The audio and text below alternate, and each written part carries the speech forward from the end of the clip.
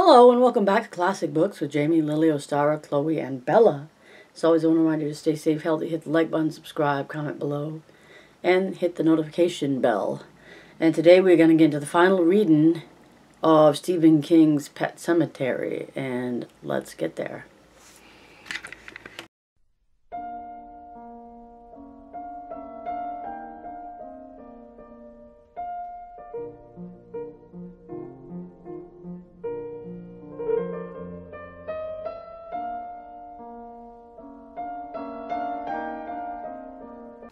Okay, today we are going to start and finish up the last 14 pages of Stephen King's Pet Sematary, and the next book will be The Odyssey by Homer, translated by Robert Fitzgerald. But let's get into the final part of Pet Sematary. And we are on chapter 61. Lewis paused on the soft shoulders in a Rinko truck loaded with chemical fertilizer blast by him, and then he crossed the street to Judd's house, trailing his shadow to the west behind him. He held an open can of Kalo cat food in one hand. Church saw him crossing and sat up, his eyes watchful. "Hi, Church," Lewis said, surveying the silent house. "Want some grub?" He put the can of cat food down in the trunk of the Chevette and watched as Church leapt lightly down from his roof and began to eat. Lewis put his hand in his jacket pocket. Church looked around at him, tensing as if reading his mind. Lewis smiled and stepped away from the car. Church began to eat again, and Lewis took a syringe from his pocket. He stripped the paper covering from it and filled it with 75 milligrams of morphine. He put the multi-dose vial back in his jacket and walked over to Church, who looked around again mistrustfully. Lewis smiled at the cat again and said, "Go on, eat up, Church. Hey ho, let's go." Reddy stroked the cat, felt its back arch, and when Church went back to his meal again, Lewis seized it around its stinking guts and sunk the needle deep into its haunch. Church went electric in his grip, struggling against him, spitting and clawing, but Lewis held on and depressed the plunger all the way. Only then did he let go. The cat leapt off the Chevette, hissing like a tea kettle. Yellow-green eyes, wild and baleful, the needle and syringe dangled from its haunch as it leapt, then fell out and broke. Lewis was indifferent. He had more of everything. The cat started for the road, then turned back toward the house as if remembering something. It got halfway there and then began to weave drunkenly.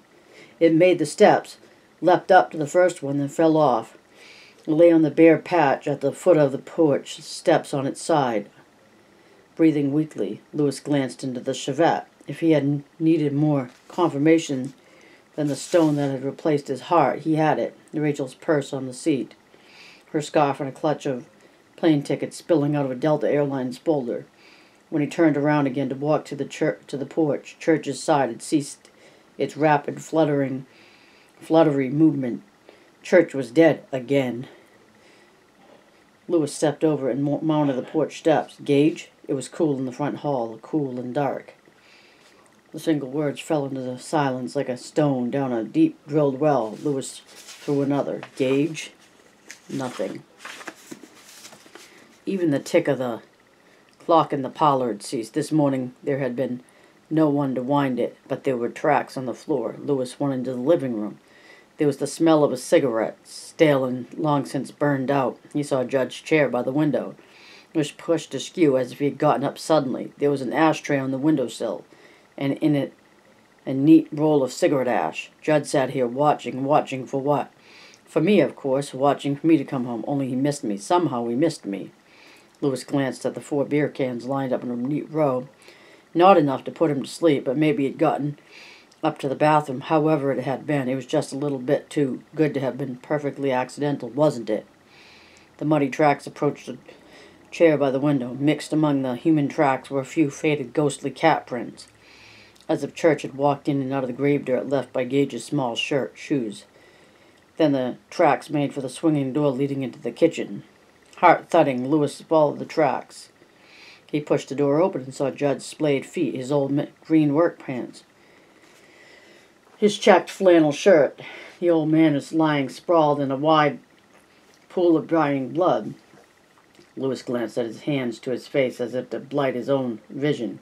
But there was no way to do that. He saw eyes. Judd's eyes, open, accusing him. Perhaps even accusing himself of setting this in motion. But did he? Lewis wondered. Did he really do that? Judd had been told by Stony B. And Stony B had been told by his father.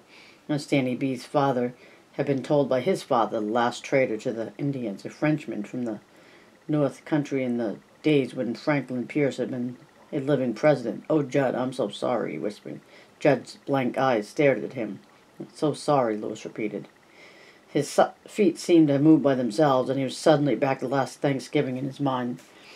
Not to that night when he and Judd had taken the cat up to the pet cemetery and beyond, but to the turkey dinner Norma had put on the table, all of them laughing and talking, the two men drinking beer and Norma the glass of white wine. When she had taken the white lawn tablecloth from the lower drawer as he was taking it now, but she had put it on the table and then anchored it with lovely pewter candlestick holders, while Lewis watched it billow down over Judd's body like a collapsing parachute, mercifully covering that dead face. Almost immediately, tiny rose petals of deepest, darkest scarlet began to stain the white lawn. "I'm sorry," he said for a third time. So. Then something moved overhead, something scraped, and the word broke off between the lips. It had been soft, it had been stealthy, but it had been deliberate. Oh, yes, he was convinced of that. A sound he had been meant to hear. His hands wanted to tremble, but he would not allow them.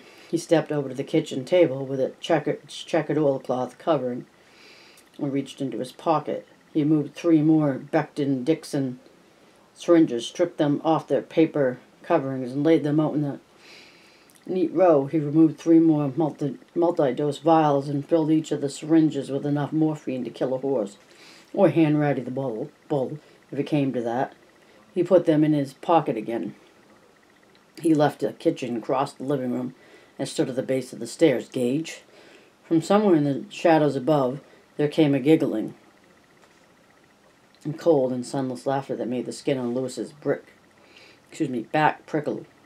He started up. It was a long walk to the top of those stairs. He could well imagine a condemned man taking a walk almost as long and as harsh and as horribly short to the platform of a scaffold with his hands tied behind his back, knowing that he would piss when he could no longer whistle. He reached the top at last, one hand in his pocket, staring only at the wall. How long did he stand that way? He did not know. He could now feel his sanity beginning to give way. This was an actual sensation, a true thing. It was interesting. He imagined a tree overloaded with ice in a terrible storm would feel this way, if trees could feel anything. Shortly before toppling, it was interesting, and it was sort of amusing. "Gage, want to go to Florida with me?" That giggle again. Lewis turned and was greeted by the sight of his wife, to whom he had once carried a rose in his teeth, lying halfway down the hall, dead. Her legs were splayed out as Judd's had been. Her back and head were cocked at an angle against the wall. She looked like a woman who had gone to sleep while reading in bed. He walked down toward her. "Hello, darling," he thought. "You came home." Blood had splashed the wallpaper in idiot shapes. She had been stabbed a dozen times. 2 dozen, who knew? His scalpel had done this work. Suddenly he really saw her, and Lewis Creed began to scream. His screams echoed and racketed shrilly through this house, where now only dead lived and walked, eyes bulging, face livid, hair standing on end. He screamed. The sounds came from his swollen throat like the bells of hell. Terrible shrieks that signaled the end not of love but of sanity. And his mind and all the hideous images was suddenly unloosed at once. Victor Pascoe dying on the infirmary carpet, Church coming back with bits of green plastic in his whiskers, Gage's baseball cap lying in the road full of blood, but most of all that thing he had seen near Little God Swamp. The thing that had pushed the tree over, the thing with the yellow eyes, the Wendigo, creature of the North Country, the dead thing whose touch awakens unspeakable appetites. Rachel had not just been killed. Something had been at her. Click. That click was in his head. It was the sound of some relay fusing and burning out forever. The sound of lightning stroking down in a direct hit. The sound of the door opening. He looked up numbly, the scream still shivering in his throat, and here was Gage at last. his mouth smeared with blood, his chin dripped, his lips pulled back in a hellish grin. In one hand he held Lewis's scalpel. As he brought it down, Lewis pulled back with no real thought at all. The scalpel whickered past his face, and Gage overbalanced. He is as clumsy as Church, Lewis thought. Lewis kicked his feet from under him. Gage fell awkwardly, and Lewis was on him before he could get up, straddling him, one knee pinning the hand which held the scalpel. No, the thing under him panted.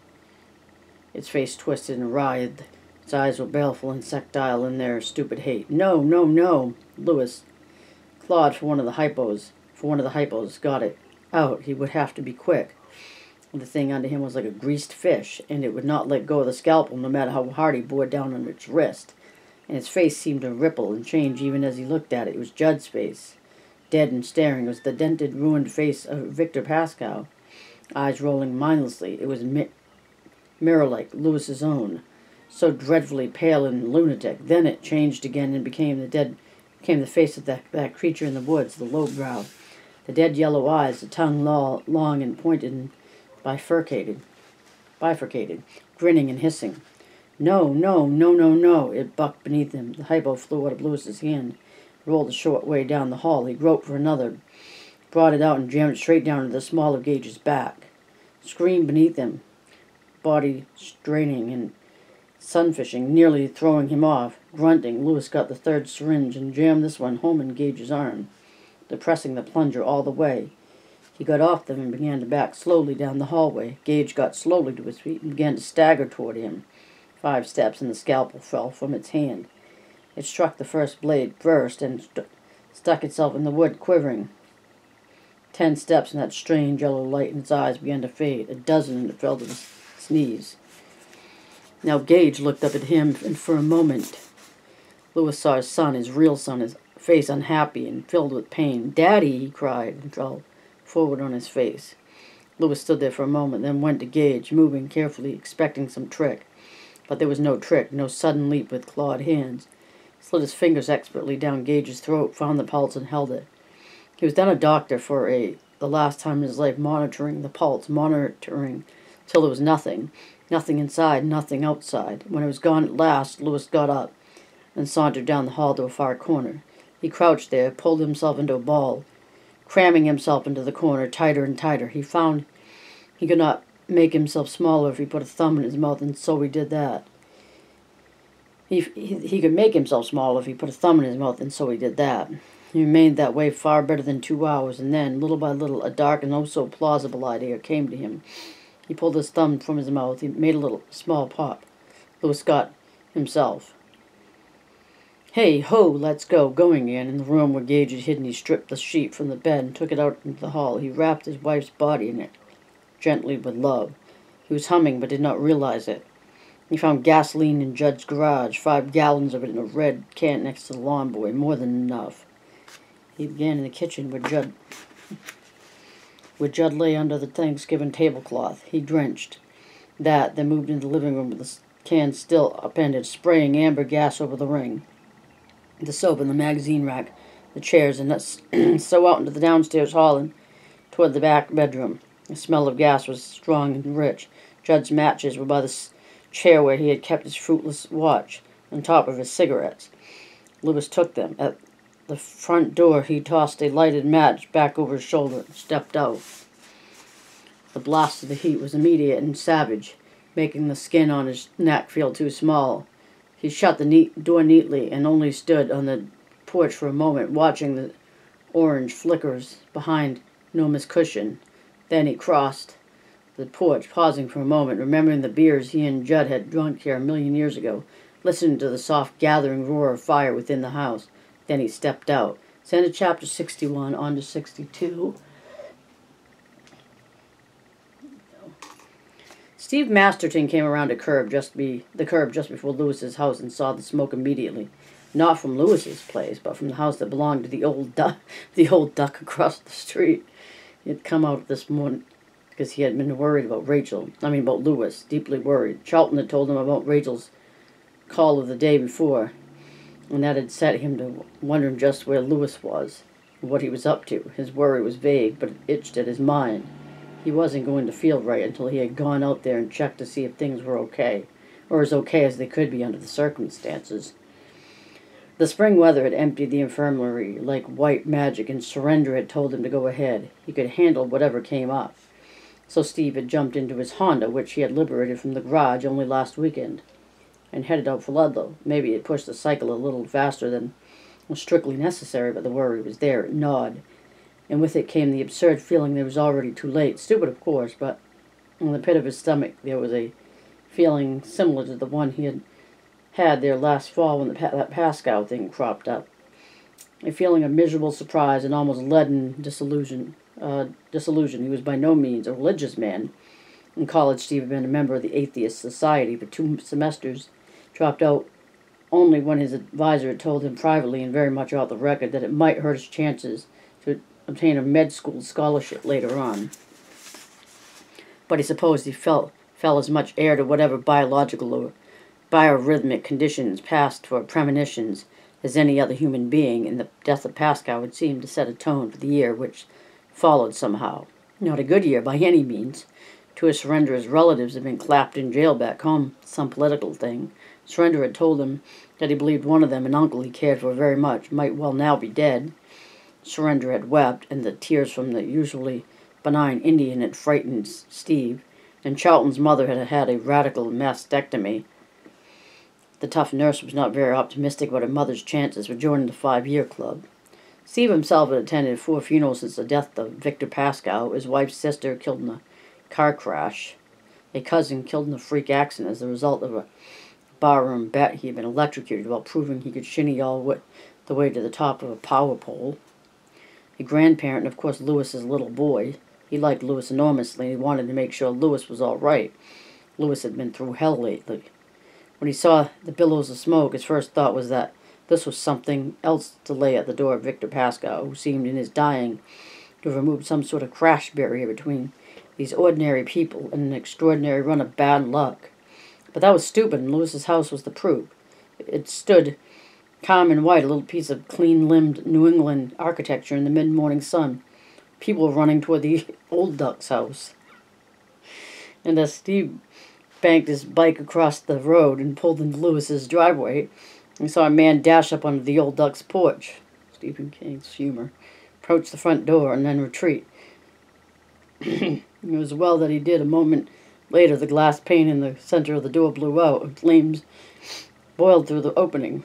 If the fool actually had gotten the door open, the blowout would have cooked him like a lobster. Steve dismounted and put the Honda on its kickstand. Lewis, momentarily forgotten, he was drawn by all the old mystery of fire. Maybe half a dozen people had gathered, except for the would-be hero who lingered on the Crandall's lawn. They kept a respectful distance. Now the windows between the porch and the house blew out. Glass danced in the air. The would-be hero ducked and ran for it. Flames ran up the inner wall of the porch like groping hands, blistering the white paint. As Steve watched, one of the rattan easy chairs smoldered and then exploded into flame. Over the crackling sounds, he heard the would-be hero cry out with a shrill and absurd sort of optimism, "Gonna lose her, gonna lose her. If Judd's there, he's a gone goose." He is. Told them about the creosote in that chimbley 100 times. Steve opened his mouth to holler across and ask if the fire department had been called, but just then he heard the faint wail of sirens approaching, a lot of them. They had been called, but the would-be hero was right. The house was going. Flames probed through half a dozen broken windows now, and the front eave had grown in almost transparent membrane of fire over its bright green shingles. Fix that a little bit there. He turned back, then remembering Lewis, but if Lewis were here, wouldn't he be with the others across the street? Steve caught something, then just barely caught it with the tail of his eye. Beyond the head of Lewis's hut-topped driveway, there was a field that stretched up a long, gently rising hill. The timothy grass, although still green, had grown high already this May, but Steve could see a path almost as neatly mowed as a pudding green on a golf course. It wound and meandered its way up the slope of the field, rising to meet the woods that began, thick and green, just below the horizon. It was here, where the pale green of the timothy grass met the thicker, denser green of the woods that Steve had seen movement. A flash of bright white that seemed to be moving. It was gone almost as soon as his eye registered it, but it had seemed to him for that brief moment that he had seen a man carrying a white bundle. That was Lewis, his mind told him. Sudden irrational certainty. That was Lewis, and you better get to him quick, because something damn bad has happened pretty quick. Something even more damn bad is going to happen if you don't stop him. He stood indecisively at the head of the driveway, shifting one foot for the other, his weight jittery between the two of them.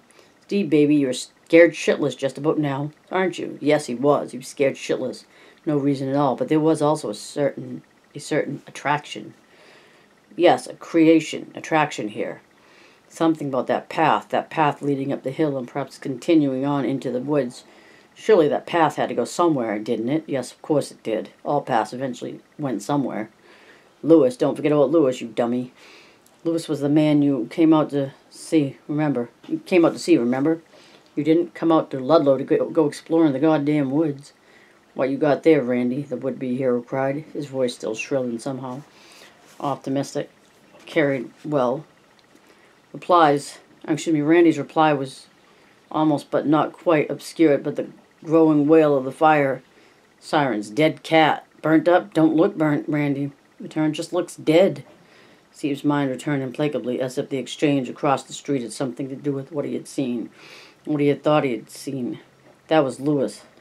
He started to move then, trotting up the path toward the woods, leaving the fire behind him. He had worked up a good sweat by the time he reached the edge of the woods, and the shade felt cool and good. There was the sweet aroma of pine and spruce bark and sap. Once into the woods, he broke into an all-out run, not sure why he was running, not sure why his heart was beating double time. His breath whistled in and out. He was able to lengthen his run to a sprint going downhill. The path was admirably clear, but he reached the arch that marked the entrance to the pet cemetery at little more than a fast walk. There was a hot stitch high in his right side, just under the armpit. His eyes barely registered the circles of graves, the beaten tin squares, the bits of board and slate. His gaze was fixed on the bizarre sight at the far side of the circular clearing. It was fixed on Lewis, who was climbing a deadfall, seemingly in outright defiance of gravity. He mounted the steep fall step by step, his eyes straight ahead like a man who had been mesmerized or who was sleepwalking. In his arms was the white thing that Steve had seen from the tail of his eye. This close, its configuration was undeniable. It was a body. 1 foot, clad in a black shoe with a low heel protruded, and Steve knew with a sudden, sickening certainty that Lewis was carrying Rachel's body. Lewis's hair had gone white. Lewis, Steve screamed. Lewis didn't hesitate, didn't pause. He reached the top of the dead ball and began down the far side. He'll fall, Steve thought incoherently. He's been damned lucky, incredibly lucky. Pretty soon he's going to fall, and his legs are the only thing he breaks. But Lewis did not fall. He reached the other side of the dead ball, temporarily out of Steve's sight, and then reappeared as he walked toward the woods again. Lewis, Steve yelled again. This time Lewis stopped and turned back. Steve was struck dumb by what he saw. Besides the white hair, Lewis's face was that of an old man. At first there was no recognition at all in Lewis's face. It dawned little by little, as if someone was turning a rheostat up in his brain. Lewis's mouth was twitching. After a while, Steve realized that Lewis was trying to smile. Steve, he said in a cracked, uncertain voice. Hello, Steve. I'm going to bury her. Have to do it with my bare hands. Guess it may take until dark. The soil up there is very stony. I don't suppose you'd want to give me a hand. Steve opened his mouth, but no words came. In spite of his surprise, in spite of his horror, he did not want to give Lewis a hand. He did want to give Lewis a hand. Somehow up here in the woods it seemed very right, very, very natural. Lewis, he managed to croak at last. What happened? Good Christ, what happened? Was she in the fire? I waited too long with Gage, Lewis said. Something got into him I waited too long. But it will be different with Rachel, Steve. I know it will. He staggered a little, and Steve saw that Lewis had gone insane. He saw this quite clearly. Lewis was insane and abysmally wary. But somehow only the latter seemed to carry weight in his own bewildered mind. I could use some help, Lewis said. Lewis, even if I wanted to help you, I couldn't climb over that pile of wood. Oh, yes, Lewis said, you could. Just move steadily and don't look down. That's the secret, Steve. He turned then, and although Steve called his name, Lewis moved off into the woods. For a few moments, Steve could see the white of the sheet flickering through the trees, then it was gone. He ran across to the deadbolt and began to climb it with no thought at all, first feeling with his hands for good hold, attempting to crawl up it, and then gaining his feet. As he did so, a crazy daredevil exhilaration swept over him. It was like hitting it in pure oxygen. He believed he could do it, and he did. Moving swiftly and surely, he reached the top. He stood there for a moment, swaying, watching Lewis move along the path which continued on the far side of the deadbolt. Lewis turned and looked back at Steve. He held his wife wrapped in a bloody sheet in his arms. "You may hear sounds," Lewis said, "sounds like voices. But they are just balloons down south toward Prospect. The sound carries, it's funny. Lewis." But Lewis had turned away. For a moment, Steve almost followed him. It was very, very close. I could help him. That's what he wants, and I want to help him. Yes, that's the truth. Because there's more going on here than meets the eye, and I want to know what it is. It's very important. Seems like a secret, like a mystery. Then a branch snapped under one of his canted feet. It made a dry, dusty sound like a track starter's gun. It brought him back to exactly where he was and what he was doing. Terror leapt into him, and he turned around in a clumsy circle, arms held out for balance, his tongue, throat oily with fright, his face bearing the dismayed grimace of a man who wakes up only to find he has sleepwalked his way onto a high skyscraper ledge. She's dead, and I think that maybe Lewis had killed her. Lewis had gone mad, utterly mad, but there was something worse than madness here. Something much, much worse. It was as if there was a magnet somewhere out in those woods, and he could feel it pulling at something in his brain, pulling him toward that place where Lewis was taking Rachel. "Come on, walk the path. Walk the path and see where it goes. We got stuff to show you out here, Steve Areno. Stuff they never told you about in the Atheist Society back in Lake Forest." And then, perhaps simply because it had enough for one day to feed on and lost interest in him, called that place in his mind simply Steve took two plunging drunken steps back down the side of the downfall.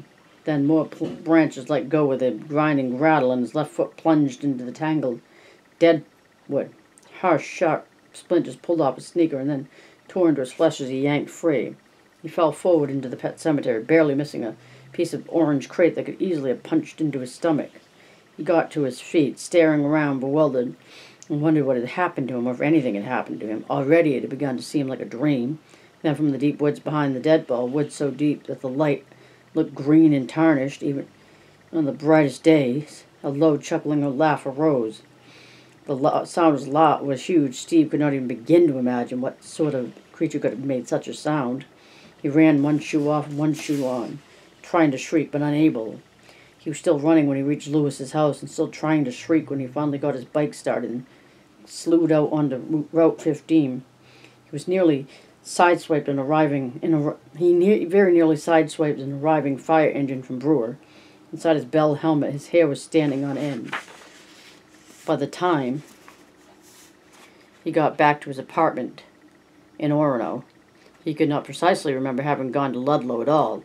He called in sick at the infirmary, took a pill, and went to bed. Steve Masterton never really remembered that day, except in deep dreams, those that come in the small hours of the morning. And in these dreams he would sense that something huge had shrugged by him, something which had reached out to touch him and then withdrawn its inhuman hand at the very last second. Something with great yellow eyes which gleamed like fog lamps. Steve sometimes woke shrieking from these dreams. His eyes wide and bulging, and he would think, "You think you are screaming, but it's only the sound of the loons down south in Prospect. The sound carries, it's funny," but he did not know, could not remember what such a thought might mean. The following year he took a job halfway across the country in St. Louis. In the time between his last sight of Lewis Creed and his departure for the Midwest, Steve never went into the town of Ludlow again. That's the end of the book, and we're on to the epilogue, which is short. The police came late that afternoon. They asked questions, but voiced no suspicions. The ashes were still hot. They had not yet been raked. Lewis answered their questions. They seemed satisfied. They spoke outside, and he wore a hat. That was good. If they had seen his gray hair, they might have asked more questions. They would have been bad. That would have been bad. He wore his gardening gloves, and that was good, too. His hands were bloody and ruined. He played solitaire that night until long after midnight.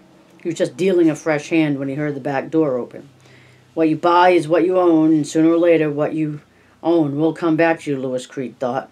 He did not turn around, but only looked at his cards as the slow, grinning footsteps approached. He saw the Queen of Spades. He put his hand on it. The steps ended directly behind him. Silence. A cold hand fell on Lewis's shoulder. Rachel's voice was grating, full of dirt. "Darling," it said, and that's the end of the book. And if you enjoyed the book, please be sure to hit the like button, subscribe, comment below, and hit the notification bell. And check me out in my next video in Homer's Odyssey. And you have a great day. Thank you. Come again.